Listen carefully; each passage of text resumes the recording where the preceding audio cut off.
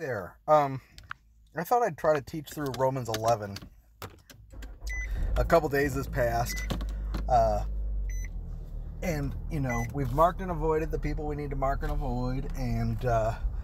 But the belief systems, I wouldn't even call them belief systems, really. The error needs to be addressed, because it's spreading like wildfire. And you just want to have, a view from the scriptures of how do we refute this idea that the church is Israel and why is it important, And Romans 11 is one of the most chapter. Romans 9 through 11, Paul deals with Israel, past, present, and future.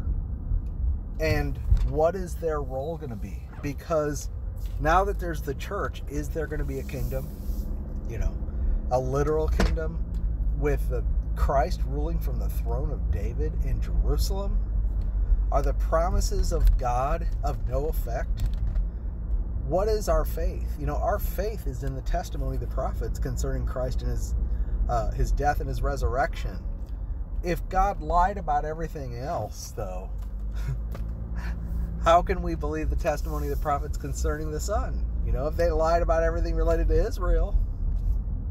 No, God is not a liar.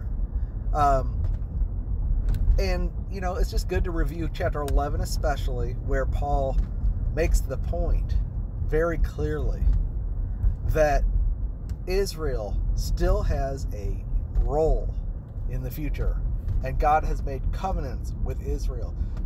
In fact, Paul tells us that the covenants are for the Jews.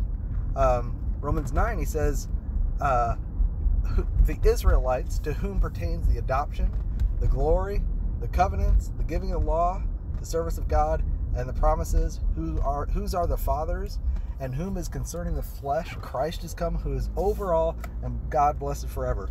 Now, they have this role in the past related to God's testimony concerning the one who would come, Christ. And they're the ones with whom God made covenants. And remember, Jesus was a Jew, But now one thing is, if you believe that the church is Israel, and Paul's saying that we are Israel, then why would he be talking about them? Why wouldn't he be saying, to us pertain the adoption, the glory, the covenants, the giving of the law, the service of God, and the promises? He doesn't. He's talking about Israel, right? And in chapter 9, he's talking about his anguish for his brethren that he knows who are not believing the gospel. But in chapter 11, he tells us that Israel, to whom belong the covenants, the glory, the promises, Christ, has a future and has been cut off as a branch and yet will be grafted back in, because this is the covenant God has made with them when he takes away their sins. And he says in Romans 11:25 that there's a mystery, that partial blindness has come upon Israel until the fullness of the Gentile comes in, and then all Israel will be saved. Or it is written, out of Zion shall the deliverer come. For this is the covenant I made with them when I take away their sins. And that covenant, by the way, is the new covenant. Now there's two verses that people use to try to say that the church is Israel, or Jews. The first one is in Romans 2, where he says that the true Jew is the one whose circumcision is not in the flesh, but in the spirit and in the heart and not the letter. Now he was talking to people who were who were boasting in their Judaism and in their circumcision and in their adherence to the law, and saying, look, you're just, by trying to establish your own righteousness, you're just rejecting the righteousness of Christ and storing up wrath for yourself in the day of judgment. You're judging the Gentiles, who we talked about in Romans 1, for being delivered over to all kinds of various lusts and everything, but you're no better. you are lawbreakers. You're even worse because you're close to the things of God and not ignorant, and you think that you're a teacher. You think you're wise because you know the law, and you think you're an instructor of babes. But you're not the real circumcision if your boast is in the flesh, because the true circumcision is in the heart and in the letter, or in the spirit, not in the letter. Now what he's talking, and your glory is from God and not from men. He's speaking to Jews who were boasting in circumcision, which is ironic because circumcision is on a private member and is a subject of, actually, it's a shameful thing. And what we've talked about a lot is that circumcision represents the cutting off of the religious efforts of the flesh. We saw that in Galatians. Abraham produced Ishmael, trying to help God fulfill his promise that only God could fulfill by the efforts of his flesh. He went into Hagar, committed adultery, produced Ishmael, tried to raise him as the heir. And 13 years later, when God visited him again and said, no, in Sarah the seed's coming forth, and I'm going to visit her in the time of life. It's got to be supernatural. It's got to be me. He gave him the circumcision as a sign that this salvation comes from God, not from me. And it was on his productive member, meaning the efforts of the flesh do not avail in the things of God.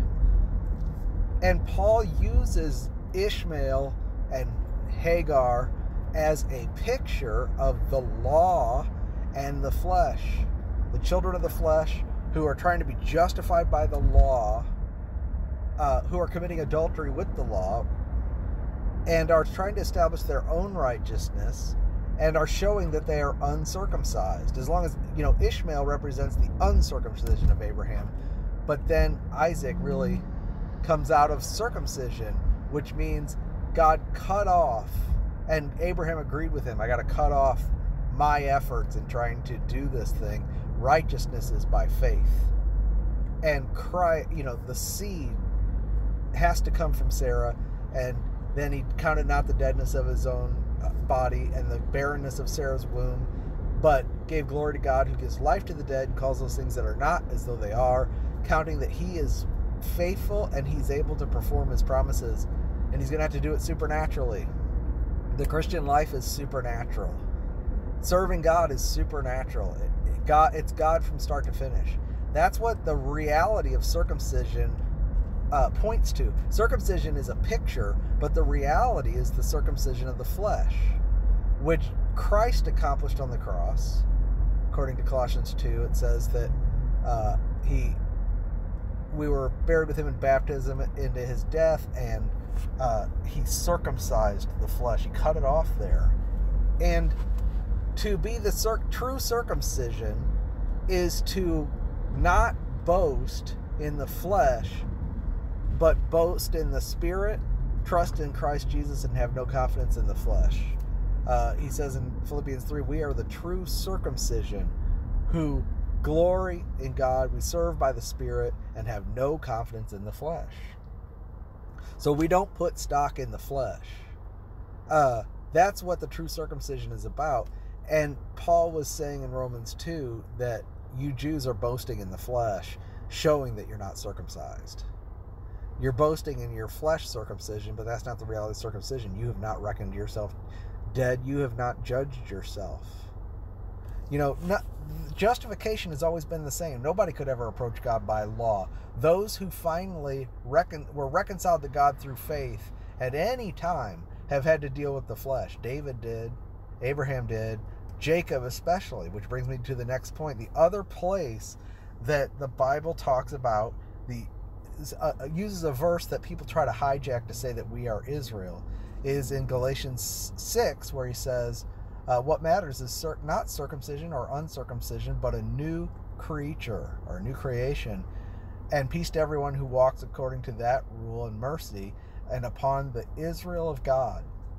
And we saw in Galatians that Paul is using Israel as the third member of the three, Abraham, Isaac, and Jacob. And remember, Jesus revealed God as the God of Abraham, Isaac, and Jacob, meaning he's the God of the living. And we talked about how our life, our Christian life, is a pattern after Abraham, Isaac, and Jacob. They represent different aspects of the Christian life, are the life of faith. The first is Abraham having to learn to believe in God's promise when he had nothing to show in himself and he couldn't depend on himself anymore. That's circumcision. Then Isaac represents the sons of the promise who come forth from God's power, not from the flesh.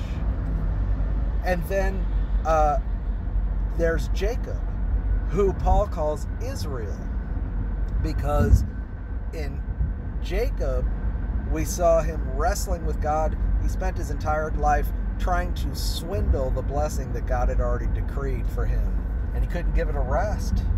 He could not stop the efforts of the flesh. And finally he wrestled with God, and he was so strong that he prevailed, and so God finally had to touch his thigh to permanently weaken Jacob. And even then Jacob wouldn't let go of God, and he said, I will not let go of you until you bless me. And so God renamed him to Israel. And Israel signifies the moment when Jacob was transformed to become a man of God, having to lean on a staff rather than support himself. He could no longer depend on the efforts of his flesh, and he had to lean on God.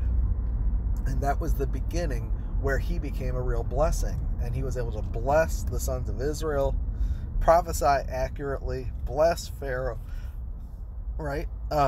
So we talked about all that. Abraham, Isaac, and Jacob / Israel is the pattern of Galatians 3 through 6. And it's how Paul talks about walking according to the Spirit versus walking according to the flesh. What it really means. It means you give up dependence on trying to satisfy your conscience with law keeping, and instead rely on the blood of Jesus Christ and the promise of God to be right with God, and also for the supply of the Spirit and eventual fruit of the Spirit, which comes by walking according to the Spirit and not according to the flesh. The flesh really represents the strength of man. So he's not saying it's the same thing in Romans 2 and in Galatians 6 when Paul uses the true Jew and the Israel of God. In both cases, he's talking about the reality of what circumcision represents, which is, I have no confidence in the flesh. And that's a principle that's always existed. Everybody had to learn it. I mean, we see it in Abel and Cain. Cain had confidence in the works of the flesh. Abel had confidence in the testimony of God concerning Christ. Abraham, Ishmael, and Isaac. Abraham had confidence in his ability to make the thing happen, and he produced Ishmael. That was the flesh. But then he learned from God that he was going to have to wait on God, and Isaac would come from Sarah, even though her womb is barren and his body is dead. Well, that represents waiting on the God and believing his testimony concerning the seed. And we see that through the scripture. You either believe God or you're confident in the flesh. And even under the law, they weren't justified by law keeping. The law was there to show them that they were wicked and that their flesh was ruined and their mouths needed to be shut. That the Jews especially should have been more humble than the Gentiles because they had the knowledge of the law. Because that law condemns them. But instead, they puffed themselves up and said, well, we're teachers of the foolish, we're guide to the blind. We can show you what righteousness is because we are righteous because we know the law. That's confidence in the flesh, which actually is a repudiation of the reality of circumcision. So, again, when you hear people saying, we're the Israel of God or we're the true Jews, that's the context. We are not the true Jews. Paul is not saying the church is Israel, nor is he saying we are the true Jews. What he's saying is we're the circumcision. And that's a spiritual principle all the way through the scripture, whether you're a member of the body of Christ or if you're a member of Israel. Now, in Romans 9 through 11, Paul clearly shows us that Israel and the Gentiles are two separate branches. Israel is the natural branch. This is the seed of Abraham according to the flesh that believed. And they're the natural branch at home in the olive tree. Well, actually, not only the ones that believe, but also the ones that were not believing were part of that branch. And for to be a branch in this context in Romans 11, it's talking about usefulness in God's purpose for the spreading of the testimony of Christ. And when Israel was cut off as a branch, God turned to the Gentiles, right?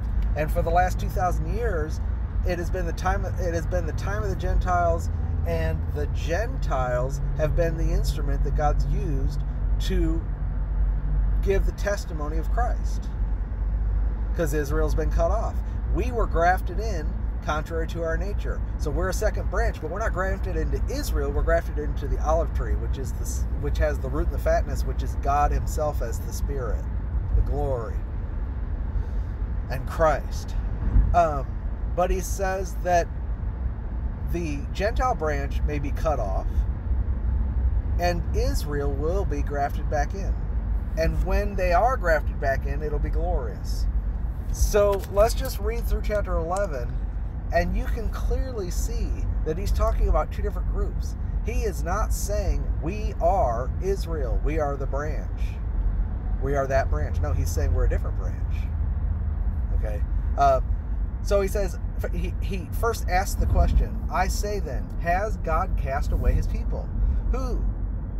Us? No, the Israelites. God forbid. For I also am an Israelite, the seed of Abraham, the tribe of Benjamin. God has not cast away his people who he foreknew. Don't you know what the scripture says of Elijah, how he makes intercession to God against Israel, saying, Lord, they've killed your prophets and digged down their altars, and I am left alone, and they seek my life. But what says the answer of God to him? I have yet reserved for myself 7,000 who have not bowed the knee to the image of Baal. Now he's talking about a believing remnant. Okay? On the one hand, Israel is a branch. But on the other hand, in Israel, not everybody who says they're an Israelite is a true Israelite, but there's a remnant. And the remnant are those who believe the testimony of the prophets concerning God's Son, the seed. The remnant, like during Babylon, when Babylon just took over Israel and the temple was destroyed, Jerusalem was destroyed, everybody who did not believe the word of the prophets stayed in Jerusalem and perished. But those who did believe the word of the prophets knew to go to Babylon. God had told them, if you go to Babylon for 70 years, I'll bless you there. You'll multiply, and I'll bring you back. He said that through Jeremiah and Ezekiel, Or, I'm sorry, just Jeremiah and Isaiah. I guess they're Jeremiah. And we see, Ezra and Nehemiah and Daniel and everybody who prospered and was faithful in Babylon, even though there was no temple and no law that they could keep. They were justified by faith. They were the believing remnant. The believing remnant is those who were justified by faith. And there's only one way to be justified before God. It's always been by faith. But the others, Paul said already in Romans 10, I believe, that they were ignorant of the righteousness of God and sought to establish their own righteousness through the law and stumbled at the stumbling block. They rejected God's testimony because they were righteous in their own eyes. They were not the true circumcision. The true circumcision are those who believe the testimony of the prophets concerning Christ. And that is the remnant. Okay? He says, even so then, at the present time, there's a remnant according to the election of grace. Now the remnant during the time that Israel was a branch were Israelites. But today, the remnant of believing Jews who are preserved by grace and foreknown are members of the body of Christ. Because today, if you believe, you become a member of the body of Christ, in which there's no Jew or Greek, but Christ is all in all. Okay, so remnant is speaking specifically to the seed of Abraham, the physical seed of Abraham, who believe at any time. They're called the remnant, and they are elect.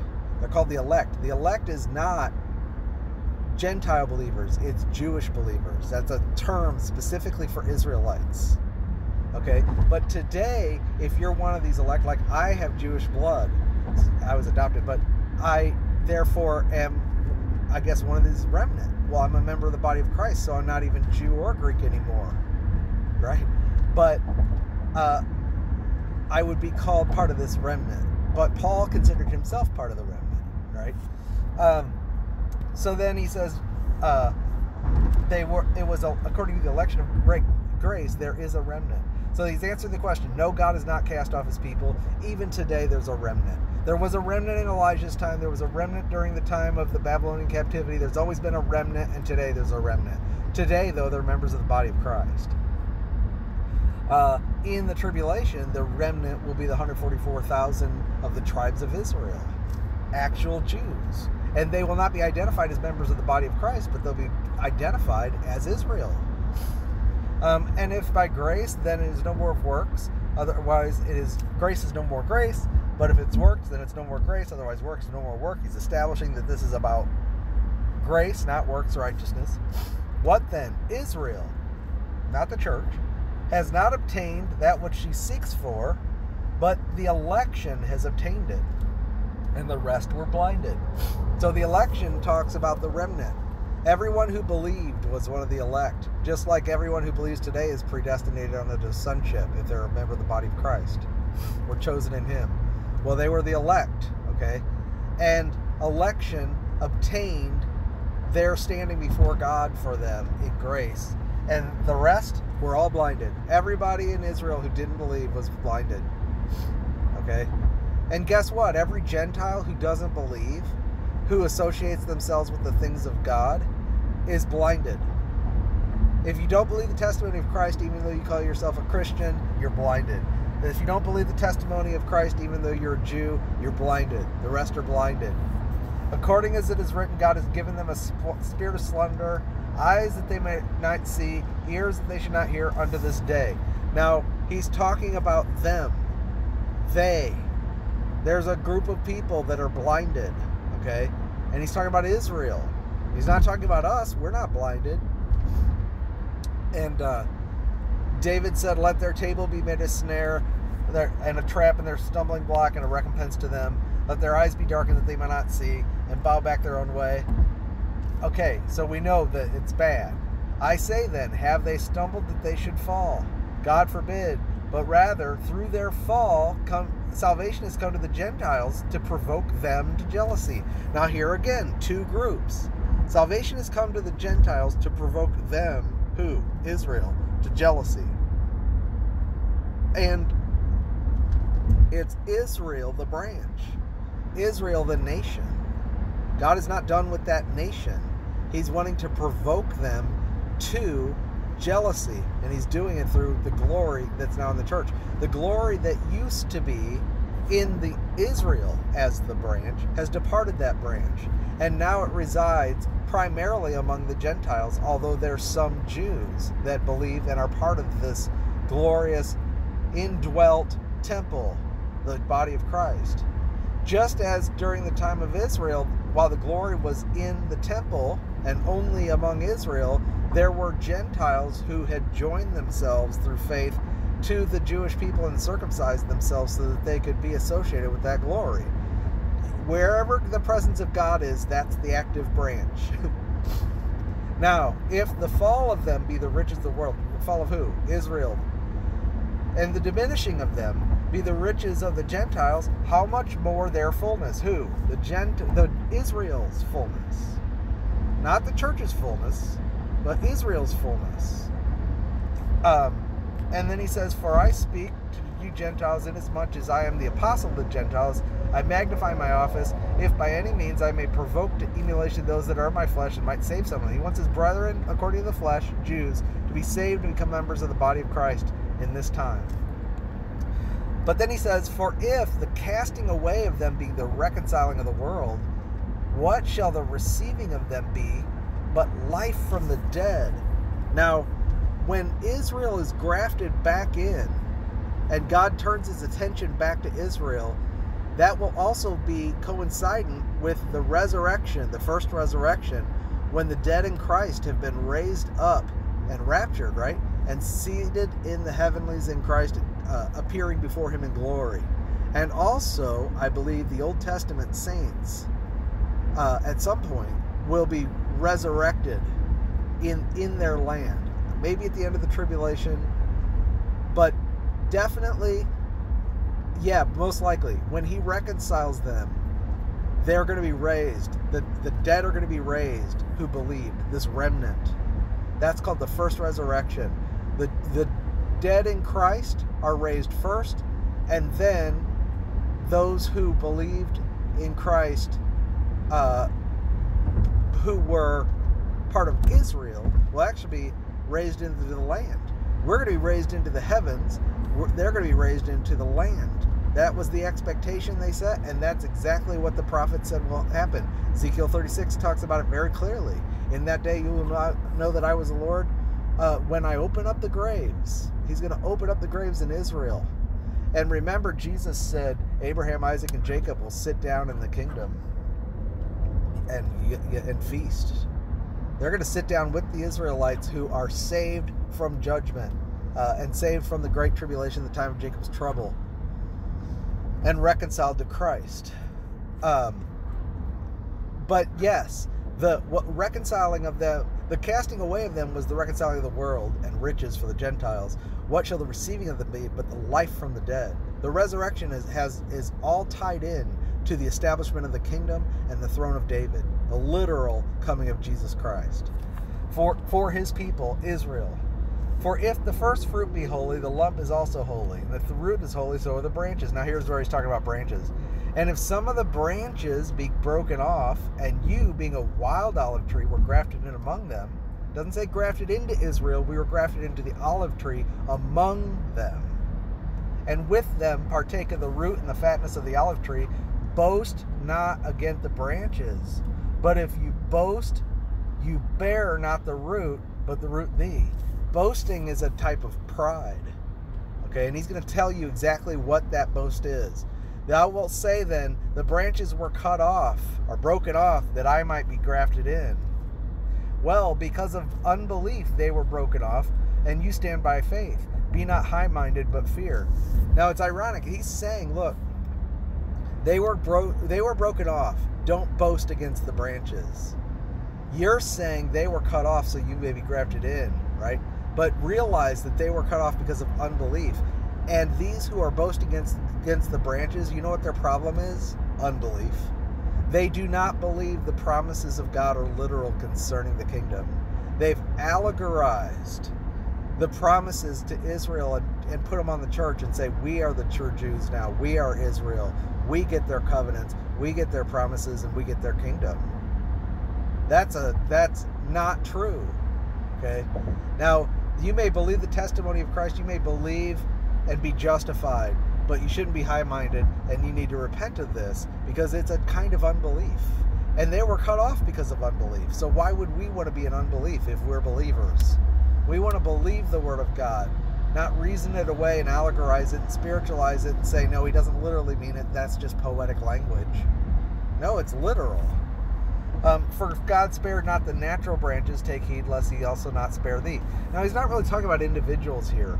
What he's saying is that the Gentile branch, see, the Gentiles, just as the Jews was a mix of believers and unbelievers, but they're called Israel.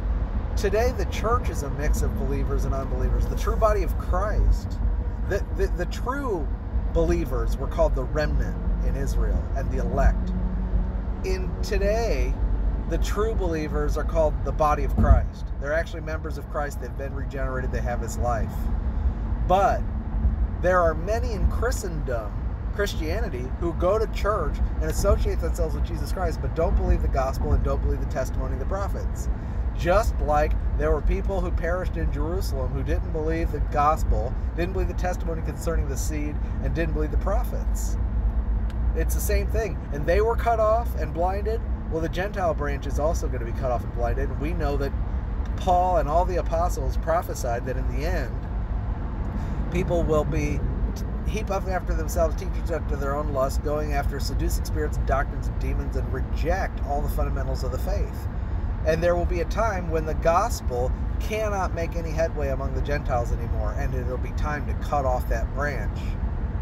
Just as God cut off the branch of Israel when the gospel couldn't make any headway anymore. And that happened in Acts 28 really clearly. Paul quoted that scripture from Isaiah again and said, well, has God spoken of you Jews, that God, he's given you a spirit of slumber, hearts that can't, hearts that are fat, eyes that can't see, ears that can't hear, and I'm turning to the Gentiles. The gospel's going to the Gentiles now. That was the cutting off of that branch. Well, God's going to cut off the Gentile branch and regraft in Israel. And it's because of unbelief. Just as they were cut off unbelief, the Gentiles are going to be cut off because of unbelief. So it's really dangerous. Replacement theology is a step to unbelief. It is a clear denial of the clear testimony of the prophets concerning God's people, Israel. Behold, therefore, the goodness and severity of God on them which fell severity, toward the goodness, if you continue in his goodness, otherwise you'll be cut off. And they also, if they abide not in unbelief, shall be grafted in. For God is able to graft them in. And the first group to start, that during that time when he grafts them in, the Israelites that believe will be that 144,000. And they're not going to be justified apart from faith. They'll believe the gospel. But then they'll be sealed. And there'll be a new kind of thing. Oops, I just passed my exit. Okay. Where was I? For I would not, here it is. For I would not, brethren. Now this, when he talks about a mystery, he means something that was previously hidden that has now been revealed by God to him. This is revealed by Jesus Christ himself. For I would not, brethren, that you should be ignorant of this mystery, lest you be wise in your own conceits. There's that conceit and boasting. Boasting against the branches, thinking, well, I'm a Jew now. We're the true Jews. This,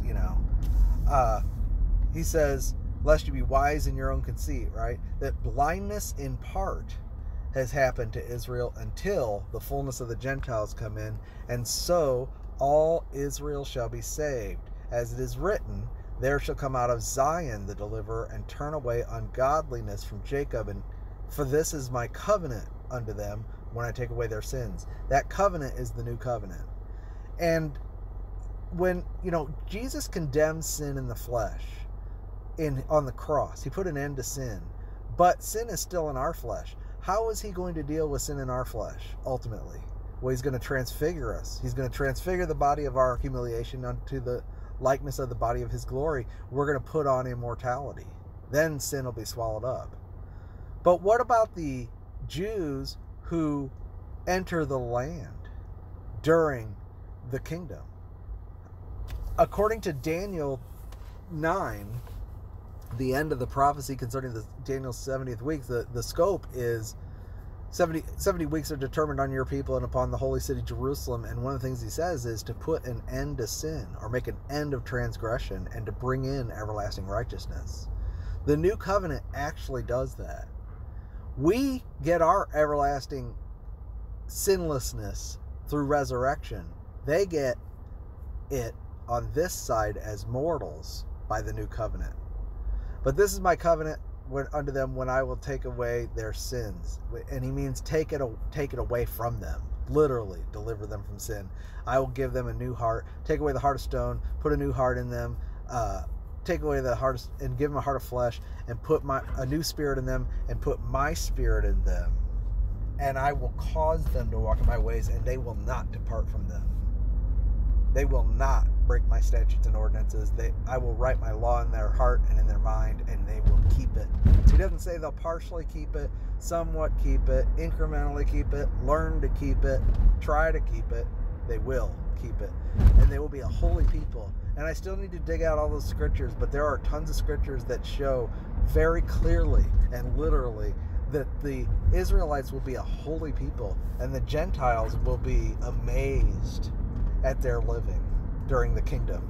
They're going to live in the land for 1,000 years as mortals, and their life is going to be 1,000 years long, and they're going to live it in a very glorious state. Okay? And this is the new covenant. Remember, he said in Romans 9 that theirs are the covenants. And as concerning the gospel, they are enemies for your sake, but as touching the election, they are beloveds for the Father's sake, for the gifts and callings of God are without repentance. Gifts and and callings of God, that's not talking about your music gift or your ability to read fast or whatever. No, it is these promises that God made to the fathers. See, for the fathers' sakes, they are beloved. See, God made promises to Abraham, Isaac, and Jacob concerning their seed. Not just, yes, it's Christ to whom all the promises are made, but also their literal seed. And God told Abraham, your seed will be multiplied as the stars of the heaven and as the sands of the seashore. The sands of the seashore are earthly, the stars of the heaven are heavenly. And I believe Christ is multiplied in the church as the heavenly company, and also in Israel as the earthly company, because he's reconciling all things in heaven and in earth. This is what God's building. And he has a kingdom that has an earthly component with a throne that's literally in Jerusalem. Okay? That's why we believe Jesus is coming back. Otherwise, there's no second coming. The Catholic Church allegorized the promises concerning the kingdom and said, well, the kingdom's in our heart now, it's just spiritual. And that meant Christ was never literally coming. Or if he did, you couldn't really know what it meant. But the Bible's very specific exactly about how he's coming back. And that's how we know we live in the time. Because Israel has been regathered into their land. That nation, God promised through the prophets that they would not lose their identity. You could read this in Ezekiel 36 and 37, I believe. They wouldn't lose their identity even though they were being punished and scattered among the Gentiles. The Gentiles would say, these are the people that left their land. These are the people of God that have left their land. And for the last 2,000 years, Jews have been very distinctly identifiable as the people of God who were put out of the land because of their disobedience and unbelief. They've been preserved. Their identity has been supernaturally preserved. There's never been another nation that left the land and yet kept their culture and beliefs intact. They're partially blinded. And there's a remnant among them that believes in every generation. And for now, they're becoming members of the body of Christ.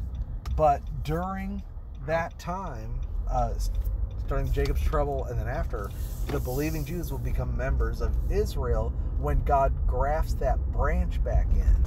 Right now, the branch has been cut off, and it's till the fullness of the Gentiles come in, and now the Gentiles have been grafted in.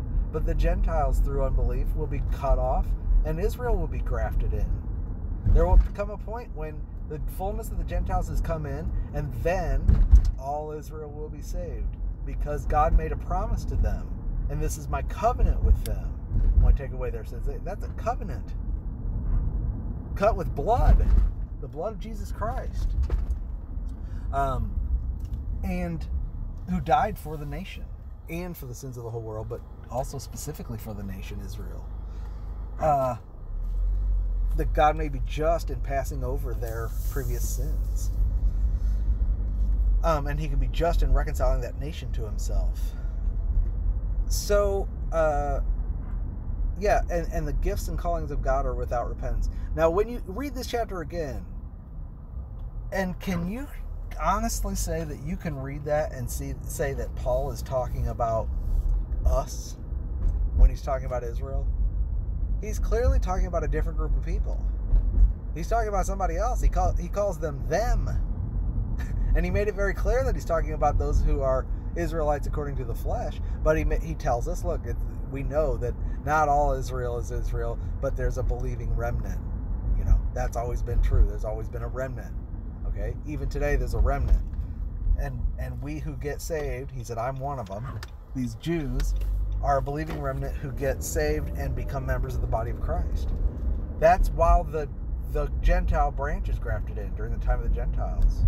But Israel will be grafted back in, and when that happens, it'll be life from the dead. That's the first resurrection. Why? Because Jesus is coming to establish his authority, and he's going to open up their graves. The first event that happens is the resurrection of the church, which is the rapture, and then God turns to Israel to graft them back in. And when he raptures the church, guess what? The Gentile branch will be cut off, because all that will be remaining will be those who associated themselves with the things of God and went to church and called themselves Christians but didn't believe the testimony. They're going to be left behind as a cut-off branch. All right, I hope this helps bring clarity to some of these things. And I'm at my destination. I will talk to you soon.